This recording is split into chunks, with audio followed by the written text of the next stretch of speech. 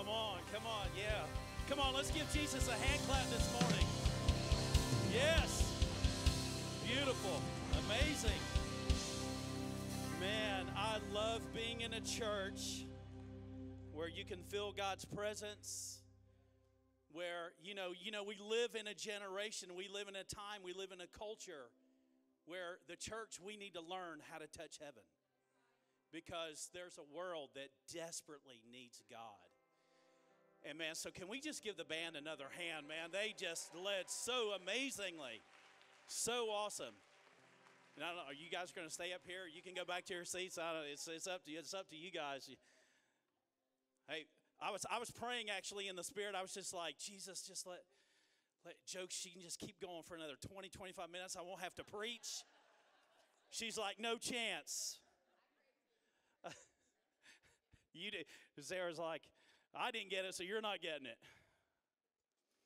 Man, I'm feeling the presence of God. Wow. And, Pastor Joe said it powerfully, who's enjoying this series on Ruth? Is anybody enjoying it as much as I am? It is so, so awesome. And before we get into the depths of it, I just want to take a step back and make sure that all of us are on the same page with what we're trying to accomplish in this series of Ruth. Because, sometimes it's easy to walk in a church and you kind of go, well, we're doing this series. I kind of forget where we're going. So I just want to remind us. A couple of weeks ago when we launched it, Pastor Jeff started off and he said, Jesus in John 10:10 has invited us into a story that reclaims us. Each one of us, not just the pastors, not just the leadership, each and every one of us, Jesus is inviting us into the story. And it's a story that covers, hopefully, the span of your life. And it's a story that just doesn't happen when you're 7, 8, or 9, or 10 years old and the preacher says, hey, do you need to ask Jesus into your life? And you say, yes, I need Jesus in my world. And that is good. There's nothing wrong with that. But hopefully that's the beginning of a series of moments where we keep inviting Jesus into our world.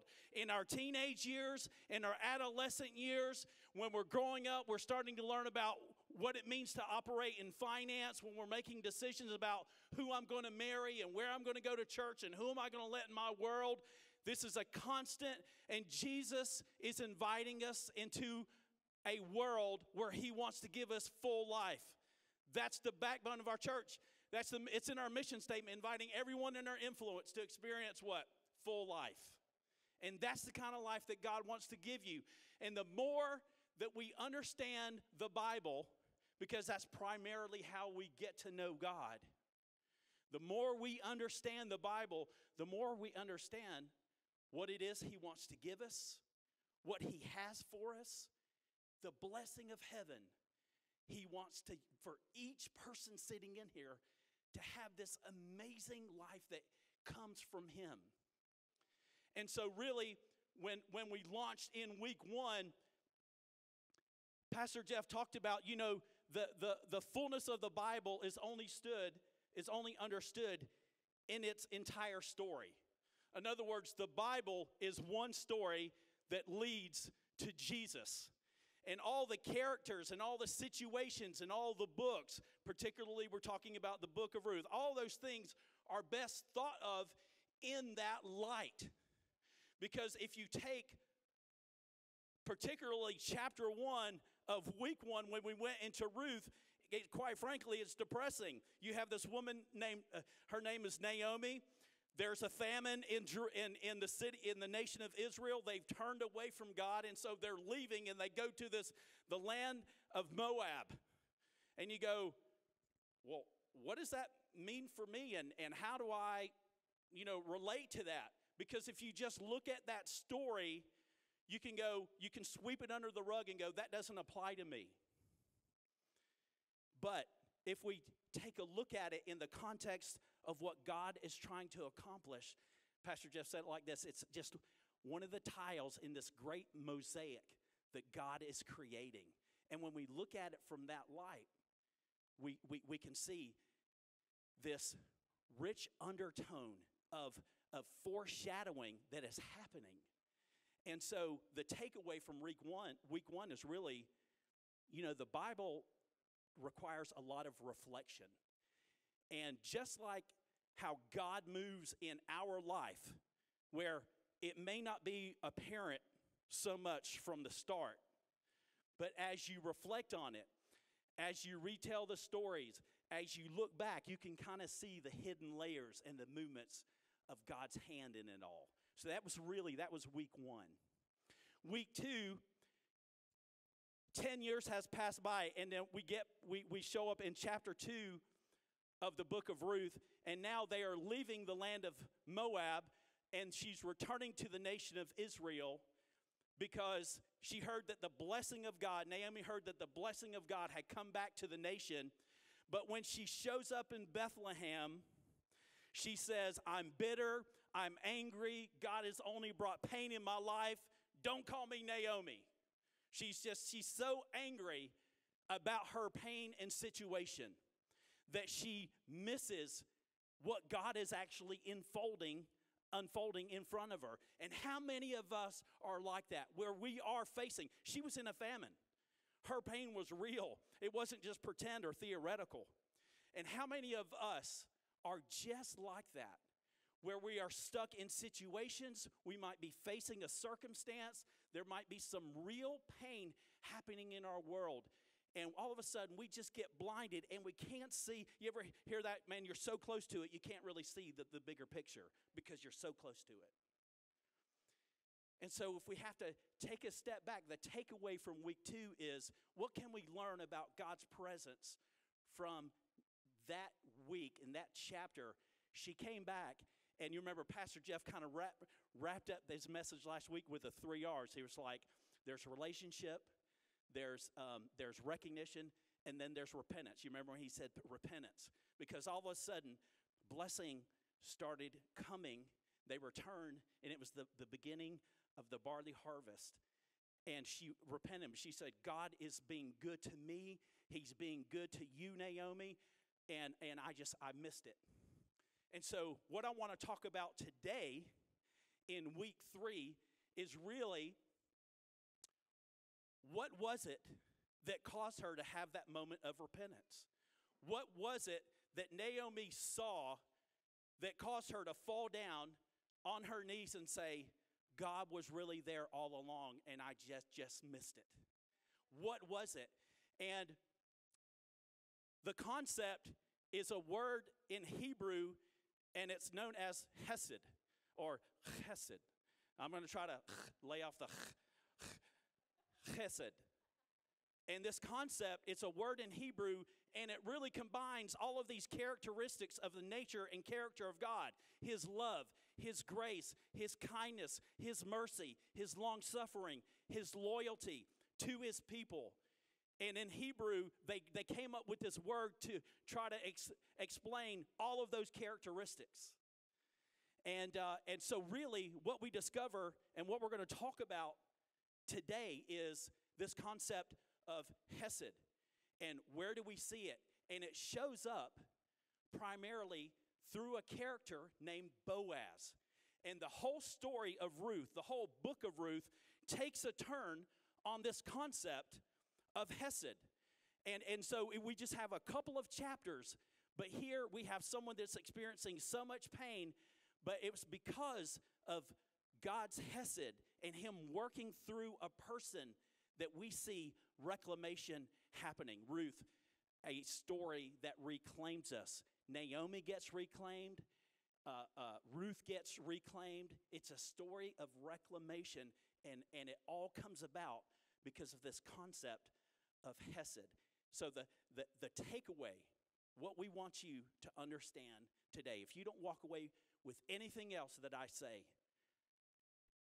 I want you to hear this. You can trust in God's love. He is faithful. He remains loyal to us. And He is long-suffering forever with us, even when we go astray. And He still loves us that way today. And in the story of Naomi, when she kind of turned away from that and then sort of started turning back to that, God was still faithful, and he still loves us that way. And you know what? He wants us to love others that way as well. So the title of my message today is Love in Action. And so I'm going to bring up a scripture that comes out of Exodus chapter 34, verses 5 and 6. They're going to bring it up on the screen here. And this is, God is speaking to Moses. And this is after the Israelites have kind of formed that, God said, don't create idols and don't have any other gods before me. And they go, awesome. And then Moses goes away, and what's the first thing they do? They throw their gold in this thing, and they form an idol and a calf. God wants to destroy them, but Moses says, no, don't. You're long-suffering. Moses reminds God of his own character, and God says, oh, you know what? You're right. I'm long-suffering. I'm going to stay with these people. And so this is how God describes himself in his love. It says, then the Lord came down in a cloud and stood there with him, Moses, that's Moses. And he called out his own name, Yahweh. The Lord passed in front of Moses, calling out, Yahweh the Lord, the God of compassion and mercy. I am slow to anger and filled with unfailing love and faithfulness. Now, we throw that word around in church like crazy. Yeah, God is love. I know love. God loves me. But what does that really mean? If we really take a step back and go, what does it mean that God is like that right there? Because how many of us know that, man, I turn from God in so many ways, so many times during the course of my life? Can anybody else give me an amen on that? Am I the only one? We turn away from God, but he is faithful. And so why don't we just take a look at this Bible Project video that will hopefully explain this concept of Hesed. If you tried to describe what God is like, it could be difficult or daunting. But when the people who wrote the Bible pondered the mystery of God, they consistently described God's character in this way: compassionate and gracious, slow to anger, overflowing with loyal love and faithfulness. We're going to look at this fourth phrase, loyal love. It translates the Hebrew word chesed, which is hard to translate into any language because it combines the ideas of love, generosity, and enduring commitment all into one. Chesed describes an act of promise-keeping loyalty that is motivated by deep personal care. Like in the story of Ruth. Ruth is a foreigner married to an Israelite man, but tragically, her husband dies along with his brother and his father. All Ruth has left is her widowed mother-in-law, Naomi, who has nothing to give her. Naomi tells Ruth she should go back to her people, but instead, Ruth promises to stay by Naomi's side and take care of her. And as other people watch Ruth keep this promise over time, they call it an act of chesed. Notice that Ruth's chesed is not conditional or based on Naomi's worth. Rather, it's an expression of Ruth's character. She just is a generous and loving person who keeps her word. That's chesed. Now, Ruth's loyal love is truly inspiring, but the one who shows the most enduring chesed in the Bible is God. Like in the story about Jacob, who is a treacherous liar even to his own family. But despite that, God chooses him and repeats the promise he made to Jacob's grandfather, Abraham, that he would have a huge family through whom God would restore his blessing to the nations. And so 20 years later, when Jacob realizes how undeserving he is, he says to God, I'm not worthy of all the chesed you've shown me. And he's right. But God's chesed was never about Jacob's worth in the first place. It's a display of God's generous loyalty to his promise. God's chesed continues into the story of Jacob's descendants, the Israelites. When they're enslaved by Pharaoh in Egypt, we're told that God remembered his promise to Abraham and Jacob, so God defeats Egypt and raises up Moses to liberate the people and lead them into the promised land. And in the story, this is called an act of chesed, because it was about God keeping his word.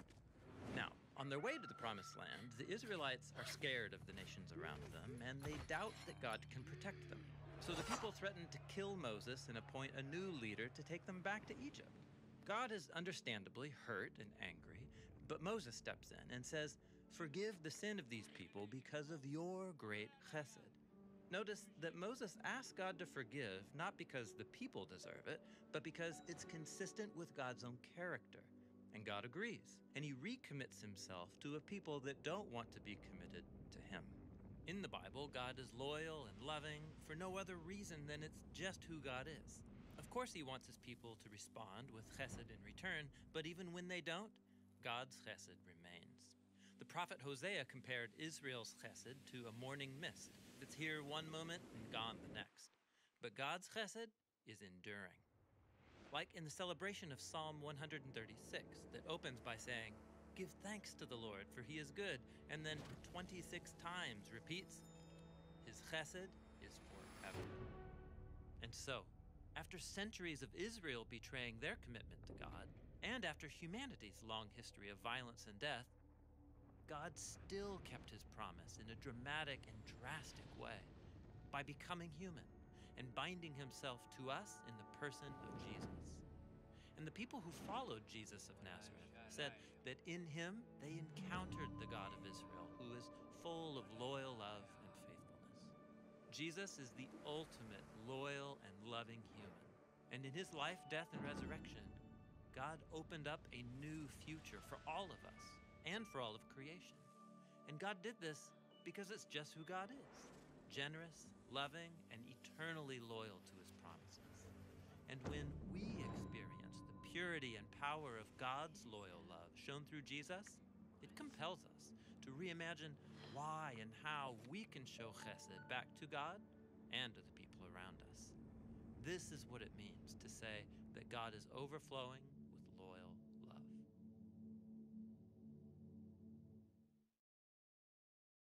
There it is. I mean, how good is God? He extends this loyal love even when we don't reciprocate. But that is his nature.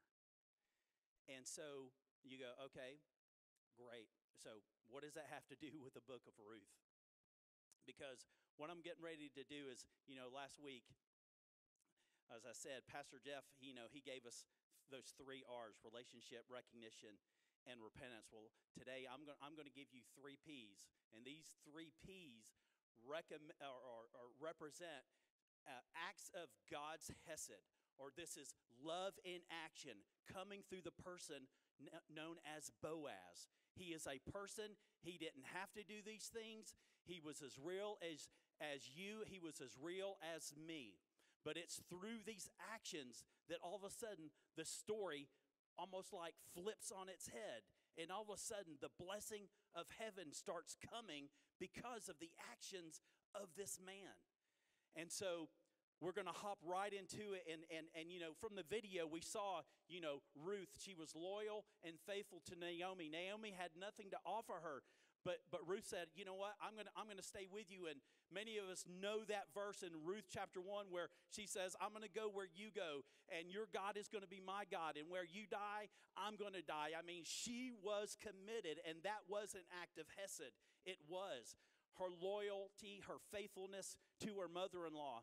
But really, we see hesed really come to the forefront in this person of Boaz. And so the first thing I want to bring up is Ruth chapter 2, verses 8 and 9. I'm going to read that. And the first act of hesed that Boaz does is he gives Ruth a place. He gives her a place. Starting verse 8, Boaz, so let me just kind of set the stage a little bit. Ruth is like now living in Jerusalem, and she was like, I need to get busy. I need to take some responsibility, and I need to get to work. I need to put my hands to work. And it's that attitude that sort of kind of initiates what's getting ready to happen. And I find that it's interesting throughout this whole storyline that her willingness, her ability to be willing to say yes, to remain faithful, to submit to discipleship, to submit to the culture of the kingdom of God, and all of a sudden blessing comes down. And so she says, I need to go out into a field, and all of a sudden she finds herself in Boaz's field, but Boaz doesn't know who she is, so he inquires and says, who is that woman working in the field? And they said, well, that's Ruth. And he goes, oh, I know about her. So he comes over to her and he says this, starting in verse 8, Boaz went over and said to Ruth, listen, my daughter, stay right here with us where you gather grain.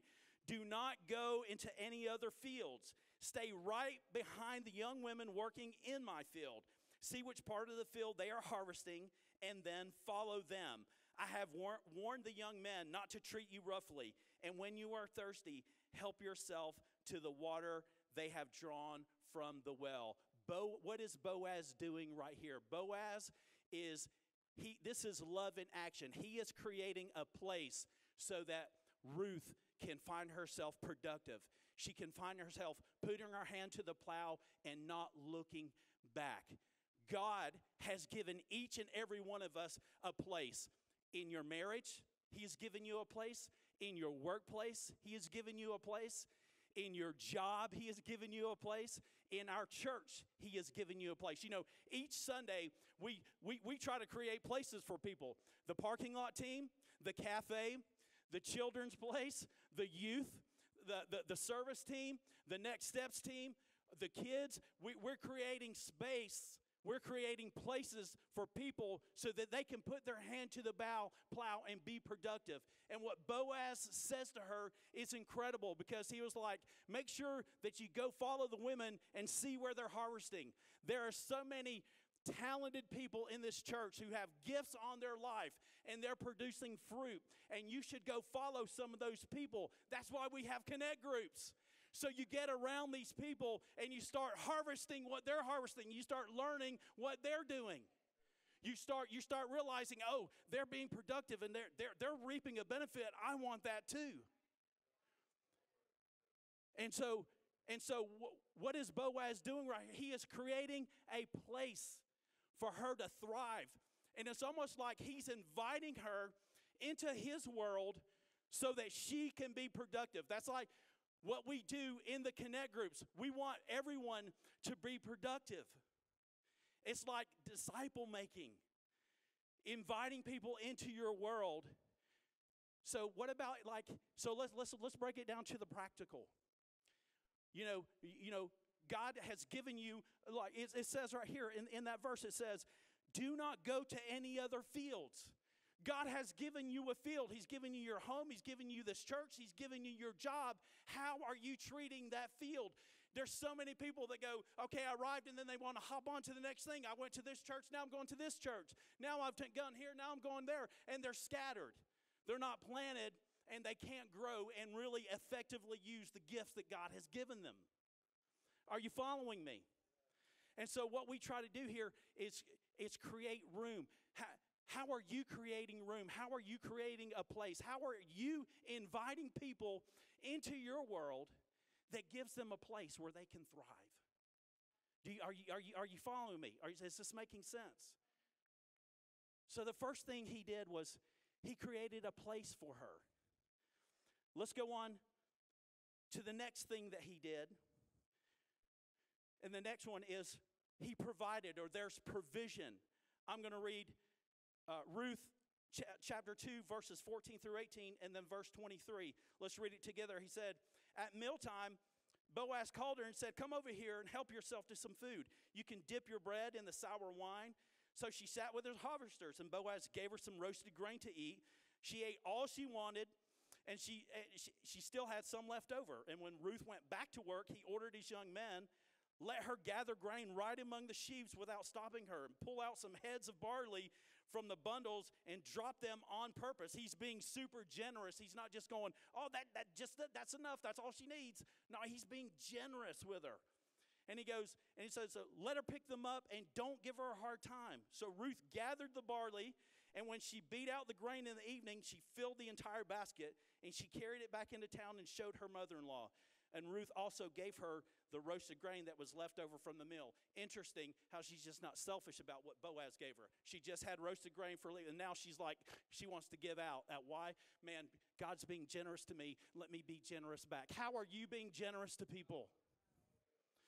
Boaz was generous to Ruth. And so you know, the late Bill Gray, my buddy, you know, he died almost about a year ago. And he used to show up at church. He told me this story. He used to show up at church with $2,000 in his pocket every Sunday. And he would just ask the Holy Spirit, Holy Spirit, who do you want me to bless today? How do you want me to bless? And God blessed his business so that he could do that. And you go, well, I don't have a business and I can't do that. But generosity is just not about the dollar amount. All of us have the gift of generosity. Just like Kim was talking about. All of us have this gift. It doesn't have to just be about amounts. I am so proud of this church. Is Gwen Franklin here? I don't know. Her mother passed away just like a couple of days ago. And, I lost my mom about 10 years ago. And so I sent her a text and I was like, hey, I understand the pain. I understand what you're going through. How are you doing and all that? I want to read this right here. This is her response. She is like, hello, Pastor Eric. C3 family have been remarkable. The calls, the text messages, the prayers, they have been greatly appreciated. Thank you all so much. There are no words. I love my church family. I am grateful to all of you. Come on, let's give Jesus a hand. We can be generous with our kindness. We can be generous with pouring out. The Bible says, bear one another's burdens. And so she's got a family, a group of people that are pouring out in their life, surrounding her through this difficult time. Do you follow what I'm saying? Boaz gave her a place. Boaz gave Ruth provision. And I want to set this last P up. This is the last P. And I want to set the story up because after a little bit of time, Naomi and Ruth were kind of getting established. And so Naomi is like, man, I need to give, Ruth, she needs to get her own permanent place. So she starts playing matchmaker. Do we have any ladies in this house that are playing matchmaker? Who can we hook up with who? And so this is what Naomi is doing. She is like, Ruth, I got to get Ruth a permanent place.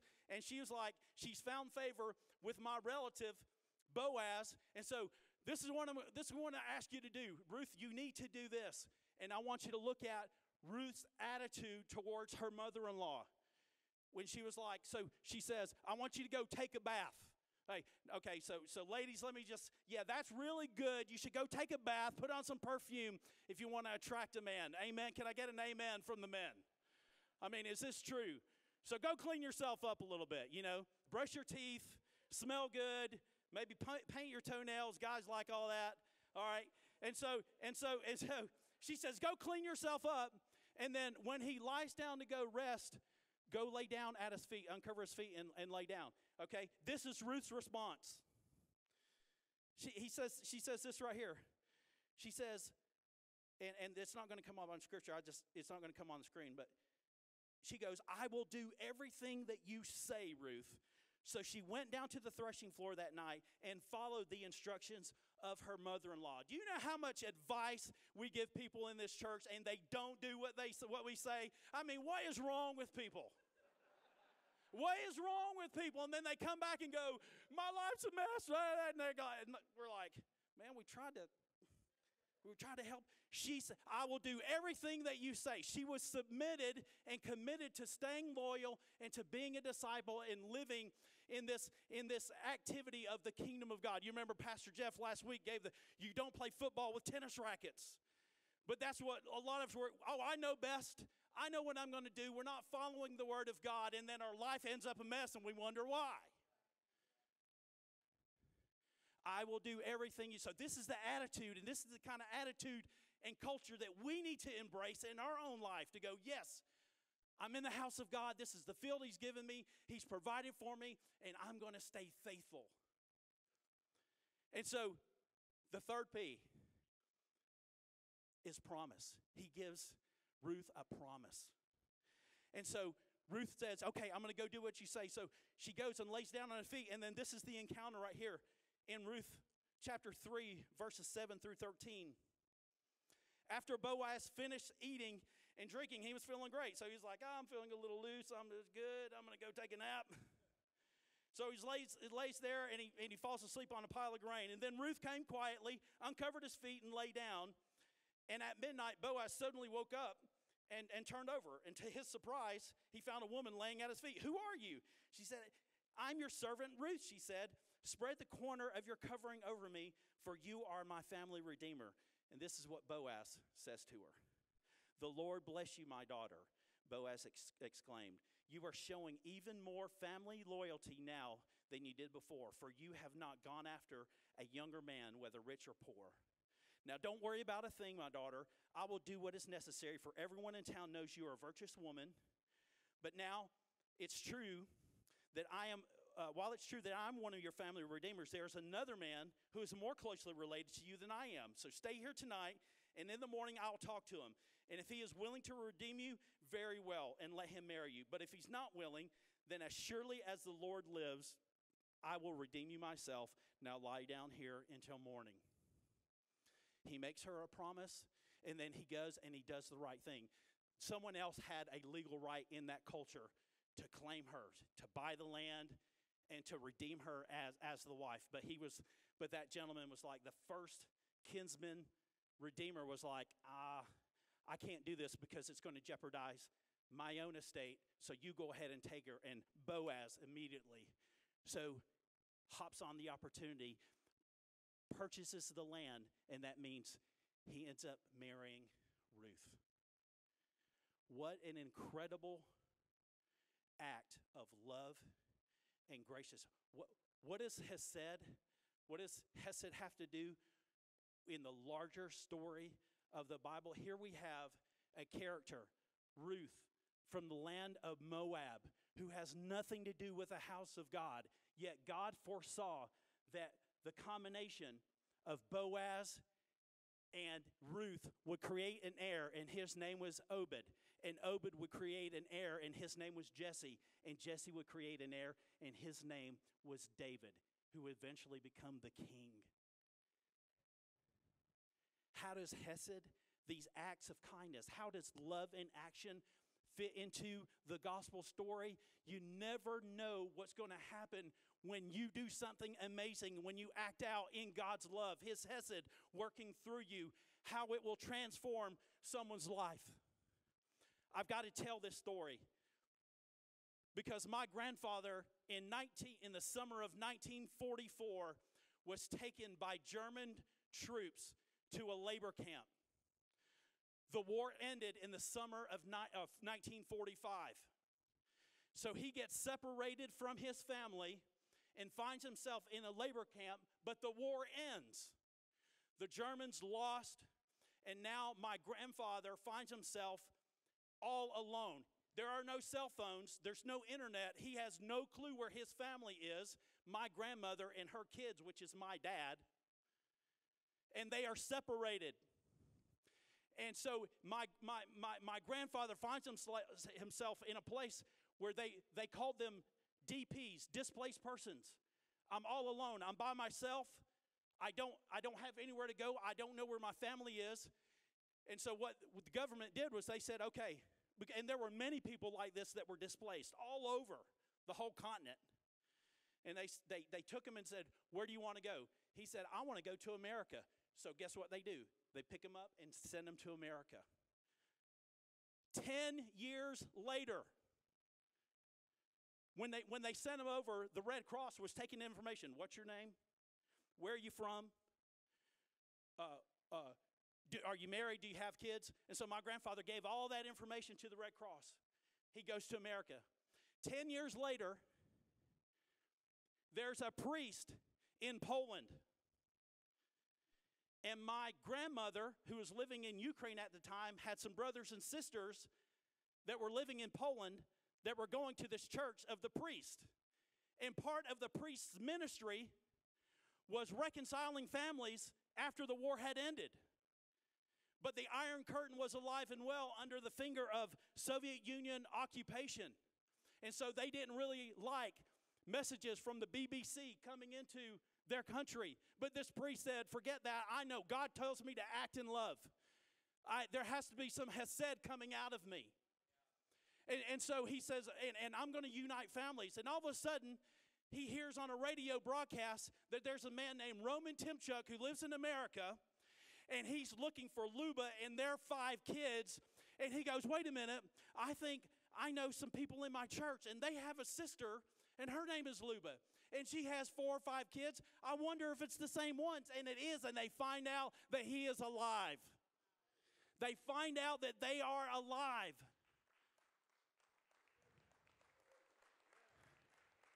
You can't tell me that God's hand is not in that. I can't look at my past history and go, God's not involved. I can't look at my story and go, no, it's just coincidence. That's my grandfather's side. Or that's my dad's side of the story. My mom's side is even crazier. Her family was hiding Jews on their farm in southern Poland during the war. My mom was not even born yet. She was born in 1946, but prior to that, they were hiding these families. What were they doing? Acts of Hesed, love in action. They were putting their life on the line.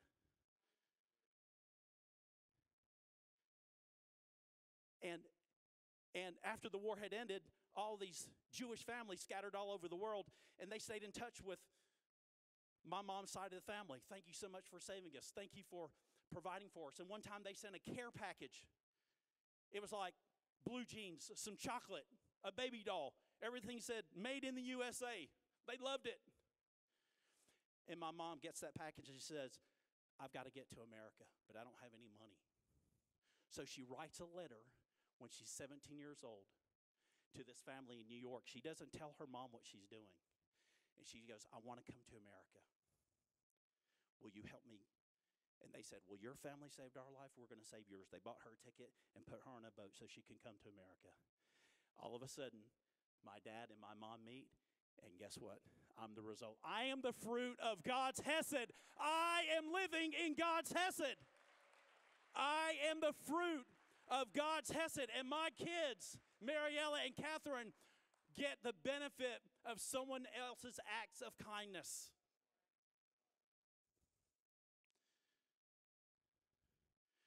What does all this mean for us?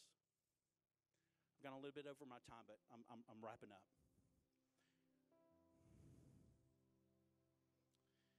You know, when Moses was getting ready to lead the people to the promised land, he was like, God, if your presence doesn't go with us, I don't want to go. I do not want to go. And he goes, how else will anyone distinguish us from everybody else in the world if your presence doesn't go with us? And God said, I'm going to go with you. What does that mean to us today? Jesus says this in John 13, 34 and 35. He says, so now I'm going to give you a new command. Love each other. Just as I have loved you, you should love one another. How did Jesus love us? He forgave us. He sacrificed. He bent over backwards. He gave us chance after chance after chance. And he goes, your love for one another will prove to the world that you are my disciples. Church, how are we going to distinguish the kingdom of God in this world if we don't distinguish ourselves? By not having this Spirit. The Holy Spirit wants to invade your world so much so that we can live this out. Because some of you go, man, I'm trying. I'm trying to do it. It's so hard. And that's the beautiful thing about it, because God goes, in your weakness, I am made strong, because all of a sudden he fills in. We can't do it on our own. You can't live the Christian life without the presence of God on the inside of you. You can't do it. It's impossible.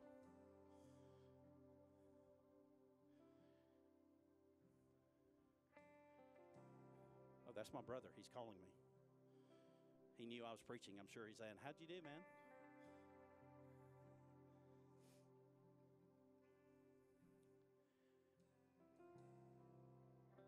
What does Hesed have to do? Boaz gave Ruth. He gave her a place. He gave her provision. And he gave her a promise. That's really just a reflection of everything that God gives us. God gives us a place. He gives us provision. And he gave us a promise that I will never leave you and I will never forsake you. And he wants to be intimate with us. The whole story of Ruth turns because you have a man who wants to love in action. Now it's our turn. Jesus did it for us. He showed us how. And now he's like, will you join me? I'm inviting you into this story of full life, a life that is so beyond what you can imagine. It's not just going through the motions and doing a job at my work and coming to church to check off the box. It's a life where you never know how your act is going to change someone else. You might be in a situation. You know, I actually sat down and had a conversation with my dad. And I said, tell me the story again. And he did. And I said to him, Dad, as crazy as it sounds, the best thing that happened to our family was that my grandfather got dragged away to a labor camp. How could you say that? That's a terrible situation. If that wouldn't have happened, he wouldn't be in America and he would have never met my mom. You never know how your dark situation might turn out to be the biggest blessing. You never know how a dark situation could turn into be a blessing in this big mosaic that God is trying to create. We just can't look at the moment. What is your takeaway for today? You can trust God. Even in dark moments, in dark situations, you can trust God. He still loves us even when we abandon him. He is still faithful, but he wants us to grow up. And he wants us to get healing, and he wants to reclaim us so that then we can repeat that effort for other people so that they can see who God is and come into the kingdom. Come on, why don't we bow our heads right now?